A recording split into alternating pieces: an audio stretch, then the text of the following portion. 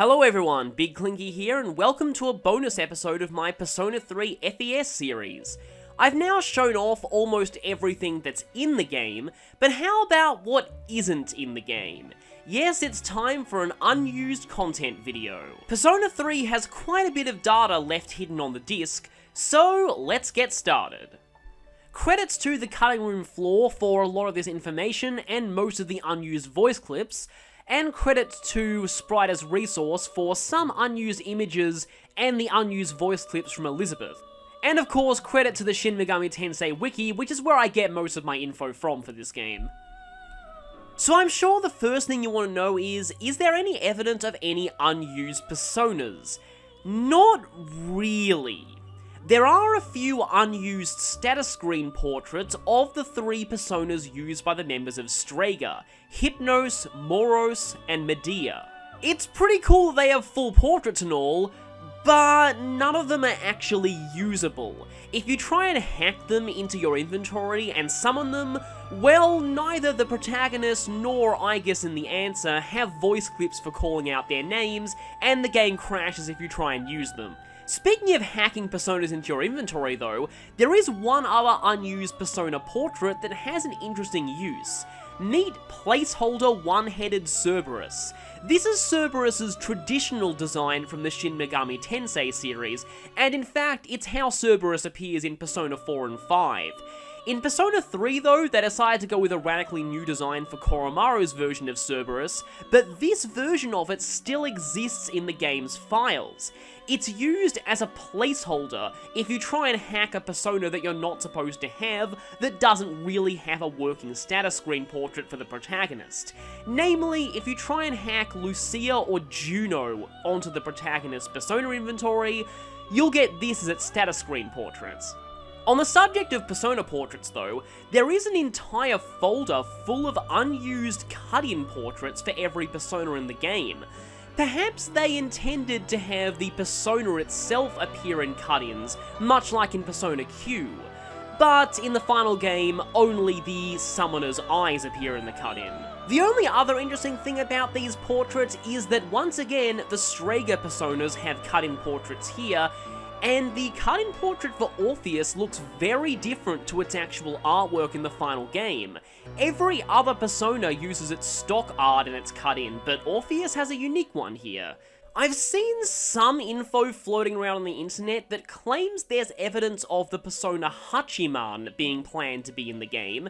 Hachiman was a persona in Persona 2 and 4, but it didn't appear in Persona 3. However, I'm a little hesitant to call this true, since I haven't found much evidence of its existence. That's all for the personas, at least in the portraits department, but there are a few other unused portraits that are left in the game. Many of these are just early prototypes of the characters' dialogue portraits. Of all of these, the only really significantly different ones are Koromaru's, which has a different pose, slightly, and Bebe's, where he doesn't have his fan. Speaking of early mock-up graphics left on the disc, there's a few for early battle UI, some of which is actually taken from Shin Megami Tensei Nocturne. Though I'm guessing the only reason it's there is because they might have started off with Nocturne's engine as a base, it being another PlayStation 2 game they developed. But you can also see some early designs for character battle portraits and health bars, which look pretty similar to how they do in the final product, except there's also a generic boy design they have here. The art book shows both generic boy and generic girl designs for characters. These were probably just placeholders while they fully designed the main characters of the game, but according to the art book, it's pretty obvious the generic girl design eventually evolved into Yukari, so that's some interesting trivia. Also interesting is another Battle UI mockup that has sprites not just for 1 more text, but 2 more, 3 more, 4 more, and 5 more. Either this counter would keep going up as you got more consecutive turns, or maybe you could have got as many as 5 extra turns in a row in certain situations. I don't know. There are some more early mock-ups of Battle UI left in the data, but I don't find any of it that interesting, so let's move on to the early map.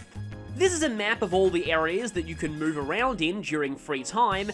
It looks pretty much the exact same as it does in the final game, except the location names appear as 3D models instead of 2D text, and many of the location names are different to the ones used in the final version.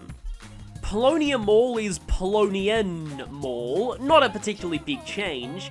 Iwatodai Station is Minatodai Shopping Street. But the ones I find the most interesting are the school and the shrine. Instead of Gekkokan High, the school is called Ryoseikan High. Ryosei means star, whereas Gekko means moonlight. So the theme naming is similar, but moonlight fits the themes of the game a lot more, so I guess that's why they went with it. Interestingly though, the Gekko name would have still been used, but as the name of Port Island Station. The shrine, meanwhile, would have been referred to as Kurenomiya Shinto Shrine instead of Naganaki Shrine. Kurenomiya means Dusk Shrine, which would have actually fit the themes of the game a lot more. There are more unused graphics in the game, but a lot of them are just early prototype or dummy textures, but there are a few that are of interest. This is what seems to be an early test for the contract you sign at the start of the game. Except this is actually a certificate of marriage contract. They probably use this as the template for designing their own. There's also a really early version of the Welcome to Gekkokan High cutscene that's still on the disc. You can probably look this up online if you want to see it. One final thing I want to talk about before we move away from graphics. This one isn't technically unused, but you won't be able to view this part of the model in normal gameplay. So, Chidori's sketchbook. Ever wanted to see what's on it? Well, it's actually a sketch of Tartarus. I'll talk about unused music next, because there's actually not a lot for me to say. There are a few unused tracks that are left on the CD, including this one that I don't think is used anywhere in the game, but is actually pretty popular with the fanbase.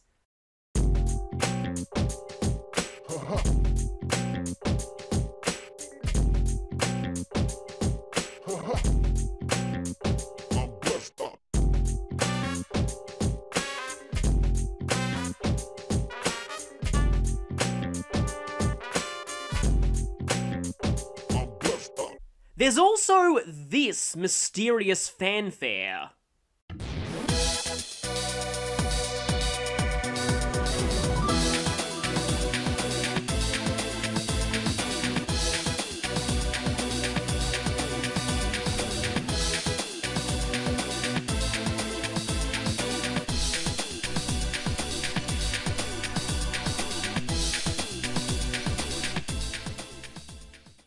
We have no idea where this song would have played or what it would have been used for, but I have a theory. Now, this is completely speculation on my part.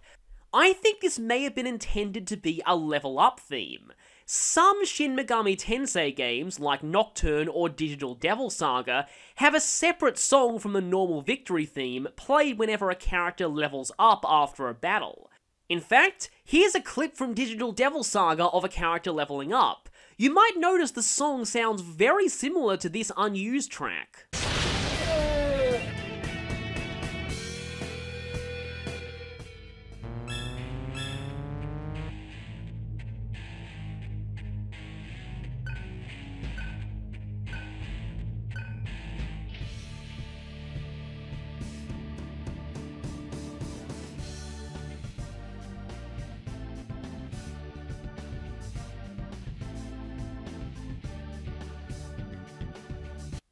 Can you hear the resemblance? I feel that it might have been intended to have been used this way. Speaking of other Shin Megami Tensei games, there are, bizarrely, a few tracks from the Raido Kuzunoha series that are on the game's disc. Even more bizarrely, they're only there in the FES version, not the original Persona 3. Because of this, I suspect they may have been intended to have been BGM that Fuka can be asked to play in Tartarus. Since Fuka's request BGM system is not present in the original Persona 3. Maybe they were intending to do something like they would eventually do in Catherine, having music from other Atlus games available to listen to. But here's just a personal note. Is it just me, or does one of the 3 Raido Kuzunoha songs that was left on the disc, Strange World, sound a lot like Kamoshida's Palace's theme?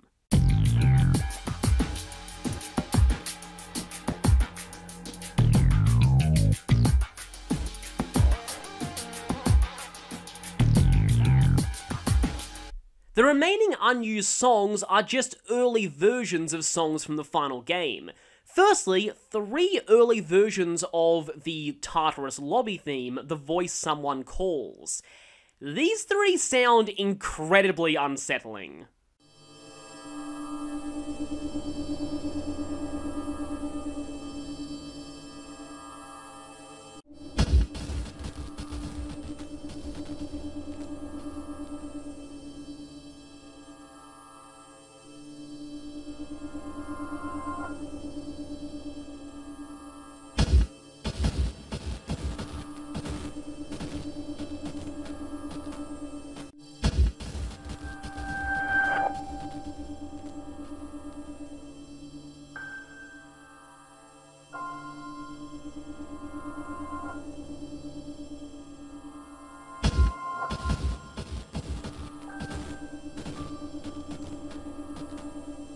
Next, there's an early version of Master of Tartarus, the Tartarus boss theme. This one doesn't sound too different from the final version, apart from a very different intro.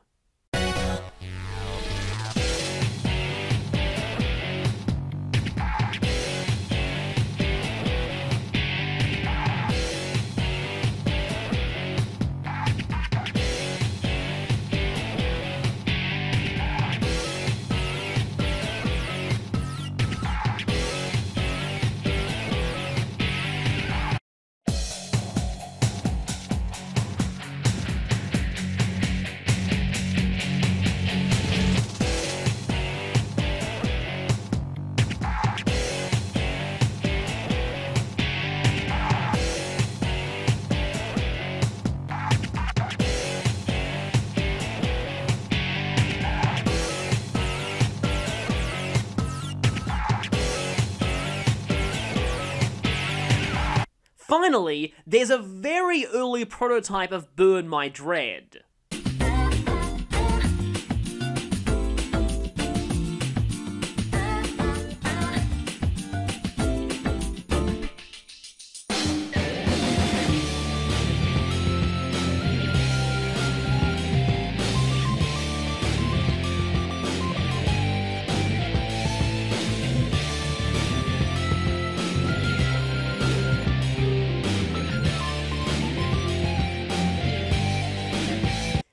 That's all for unused music.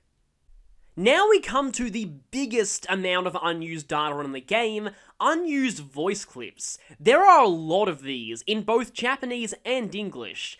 This makes sense, as voice actors are usually given the script without any context as to which lines are used and which aren't, and they have to dub everything they're given. So, firstly, both the protagonist and Aigis in the answer have voice clips for calling out all of the other party members' personas. For example, Hermes Trismegistus! Hermes Trismegistus! I think these mostly exist just to prevent the game from crashing if you hack these personas onto them, not to imply that they would have been able to use the other party's personas at one point. The navigators also have quite a few unused voice clips, or voice clips that are technically used, just very hard to hear. Amusingly, both Fuka and Mitsuru have unique voiced lines for if you're using a cheating device. I trusted you. I can't believe you cheated. I'm very disappointed in you. But there are also a few lines from Mitsuru's navigation that never get a chance to be used. One of them is meant to be a story piece of navigation dialogue that plays during the second playable full moon, where you have to rescue Fuka from Tartarus. Let's continue searching for Fuka. This line is meant to play at the end of battles during that segment. The problem is that at that point in the story, Mitsuru's communications have been scrambled and she can't talk to you, so you never get to hear that line. More lines of dialogue from Mitsuru's navigation that go unused are lines referring to certain Tartarus bosses. Every time you face a Tartarus Guardian, your navigators have a unique line for each Arcana. However, there are 3 boss Arcanas that you can only fight after Mitsuru stops being the navigator. Mitsuru still has voice clips referring to those 3 Arcanas though. I sense the Strength Arcana. This shadow is more powerful than most. Stay calm, and you can defeat this Guardian. Its Arcana is the Hanged Man. This Guardian's Arcana is Fortune, but the battle won't be won by luck. Interesting side note, you never fight a Tartarus mini-boss of the Priestess Arcana, so you'd think there'd be an unused voice clip to go along with that, right? Actually, no. Mitsuru does not have dialogue referring to the Priestess Arcana. It skips straight from Magician to Empress. And I presume it's the same for Fuka, so nice attention to detail there. Speaking of party member dialogue covering situations you'll never see, let's talk about battle voice clips. Every party member, you might remember from playing the game, has voice clips for if their attacks fail due to an immunity. Strikes are useless against it. Ice is ineffective. But did you know that every member of the party has a voice clip for every element, even the ones they can't use? Slash attacks aren't working. Pierce attacks aren't effective. It's resistant to fire. Ice is useless, huh? Wind isn't working? It's resistant to light. Darkness won't work? By far the most interesting to me is that every party member has a voice clip for almighty attacks not working. Don't tell me it's resistant to almighty attacks. What? Almighty attacks are ineffective. For those not in the know, almighty attacks cannot be nulled, absorbed, or repelled. So it should be impossible to have a situation where these voice clips play. Or is it?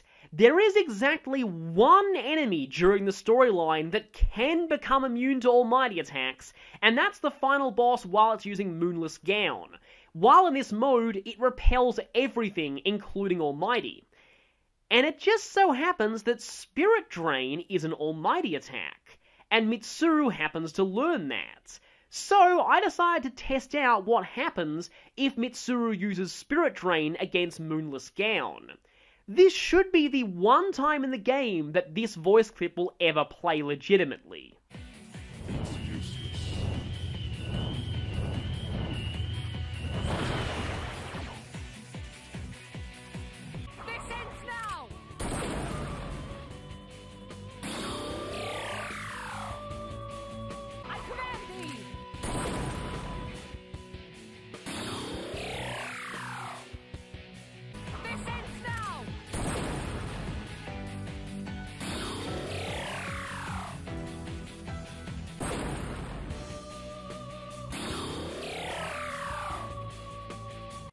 Sadly, all my efforts were for nothing. Mitsuru does not say anything when Spirit Drain gets repelled by Moonless Gown, so this voice clip is completely unused.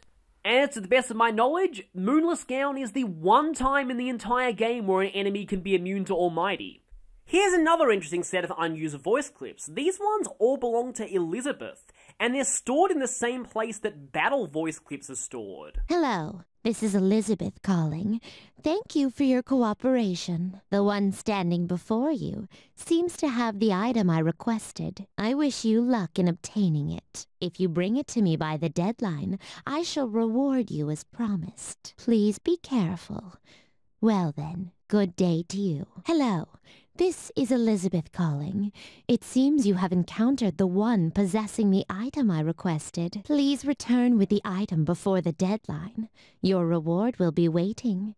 Good day then. My guess is that these voice clips related to Elizabeth's request to retrieve certain items from enemies. When you found an enemy that dropped the item that she needed, Elizabeth would hijack your navigation to tell you about it.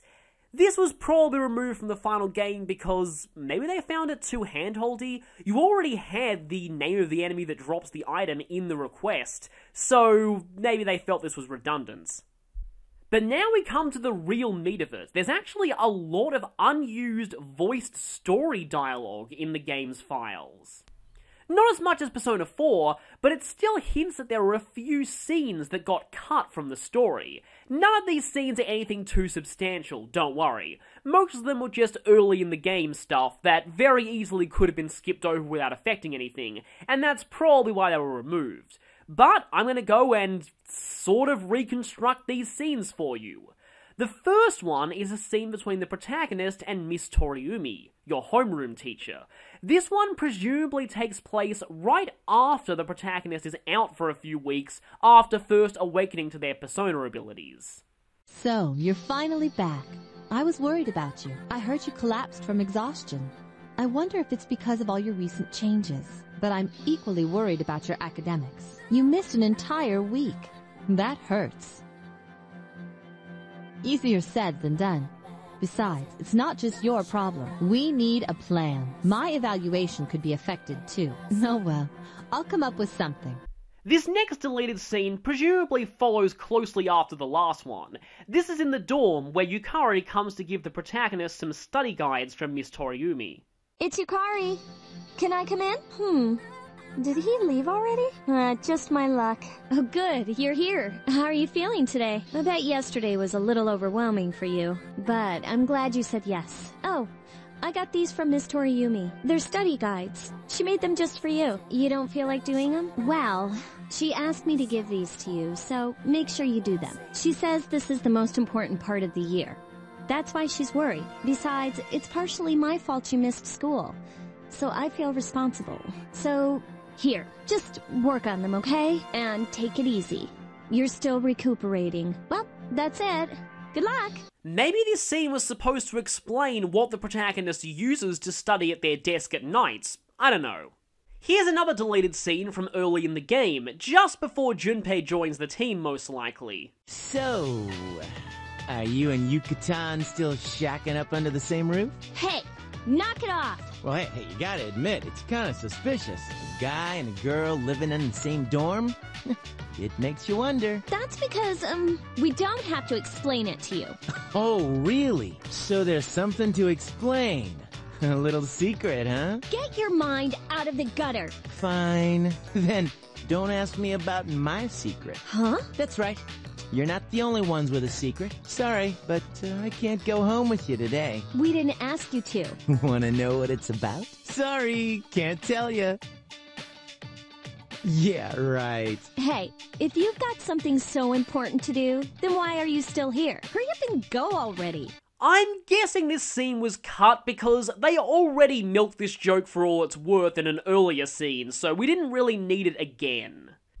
Now not so much a deleted scene, but a few cut lines from the first full moon operation against the priestess shadow. A motorcycle? Oh man, awesome. These lines were probably cut because Junpei and Yukari had already seen Mitsuru's motorcycle in Tartarus. Next, you might remember when we're climbing the ladder to get into the train, Yukari says, Don't look up. Originally, there was a line from Junpei afterwards that made what was being implied a lot more obvious. But don't blame me if I happen to catch a glimpse. Unlike the other pieces of cut dialogue, this line was actually added back in the PSP version. Next is a very short deleted scene where Yukari informs the protagonist that Akihiko is ready for battle again. Oh yeah, meet me in the lounge when we get back to the dorm, okay? As of today, Akihiko-senpai is officially 100%. We should congratulate him. So, I'll see you then. A few lines were cut from Feros's conversation with the protagonist on June 12th after rescuing Fuka. Do you remember what I said before about everything coming to an end? Well, I recalled something else. I'm fairly sure that the end is inevitable. I'm guessing these lines were removed because it's a little bit too early in the story to be bringing up that plot point. However, this cutscene seems very incomplete without these lines. In fact, even I was tripped up when I did my playthrough of this game. But it's funny. It doesn't seem so certain considering the vast potential within you. I have no idea what you mean by that. As a matter of fact, your power seems to have changed quite a bit. For this reason, the PSP version added these lines back in. 2 lines from Junpei were cut from the beginning of the August full moon operation. You mean it's already been a month since the last mission? Damn, that was fast. And 1 line from Mitsuru was cut from the day before the November full moon operation. Tomorrow is a big day, so make sure you get your rest. Yukari had one of her lines cut from the November 12th conversation on the rooftop, where Yuri Lowenthal flirts with his wife, I mean, Ryoji hits on Mitsuru. Wow, Ryoji-kun, I didn't realize you were that kind of guy. I'm guessing they cut this line because I'm pretty sure Yukari had already seen Ryoji flirt with Aigis before. And continuing the trend of single lines getting cut, Yukari lost one line from her conversation with Mitsuru in Kyoto. I've never told anybody, but... Finally, one line from Takaya was cut from the scene after the first form of the final boss. How marvelous. I cannot believe the moment has finally arrived. This is another one of the lines that was added back in the PSP version. And now to turn back time to much earlier in the game, right after the full moon operation against the Priestess Shadow. The reason why I'm covering this separately is this scene wasn't actually cut from the game. All of these lines do still play out, they're just not voiced. Oh, I have something to tell you. Do you remember how I said Tartarus was divided into different areas? I discovered through Penthesileia's power that the first barrier is gone now. I suspect that the others will disappear too, eventually. Therefore, I'd like to make reaching the top our goal. So why they decide to make this conversation unvoiced and yet still leave it in the game, I'm not sure. One final bit of dialogue trivia though. So you probably know that this game comes in two versions, the original Persona 3 and the updated release FES. So not including the lines that were created specifically for FES, how many lines of dialogue were changed between the two versions? Exactly one. This line is from when Ikutsuki first introduces himself. In the original version, he says, "Please forgive the bad pun." While in FES, he says, "Please forgive the pun." I guess they thought it was out of character for a pun lover like Ikutsuki to refer to his own puns as bad. And that's pretty much all. So like I said, most of these deleted scenes are nothing too major, and the story really didn't lose anything by cutting them out. One last thing. This video is mostly focused on the PlayStation 2 version of the game, and not Persona 3 Portable, which is a very different game in a lot of regards, but I can at least talk about one element of unused content there that's pretty infamous. So in that game, on the very last day of the game, on a second playthrough, you have the option to choose anyone who you have a romantic social link with to share one last scene with. There is, in the game's data, still a scene here for Junpei, even though he is not a romantic option for the female protagonist. But this scene seems to only exist with Japanese voices, so I'm guessing they never got around to dubbing it because they knew that you wouldn't be able to see it in the game anyway. You can easily find fan-translated versions of this scene online, but beware of spoilers, obviously. And with that, that's all I want to talk about when it comes to Persona 3 FES's unused content. There's not a lot that suggests scrap gameplay mechanics, but I find a lot of the deleted scenes kind of interesting. I hope you found this video interesting, and I'll see you again next time.